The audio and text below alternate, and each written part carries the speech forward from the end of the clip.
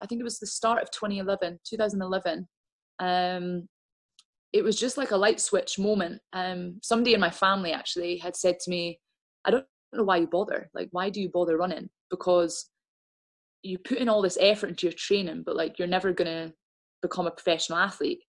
And I thought, well, I enjoy running, so why can't I do both? Do you know what I mean? I'm not professional. I don't get paid to do this. But it just annoyed me a little bit that like someone felt like I was like wasting my time. I don't know what it was. It just, and maybe because it was somebody in my family as well, it was just like a light switch went off, and I thought, actually, I'll show you. Like, I think I can actually become a professional athlete.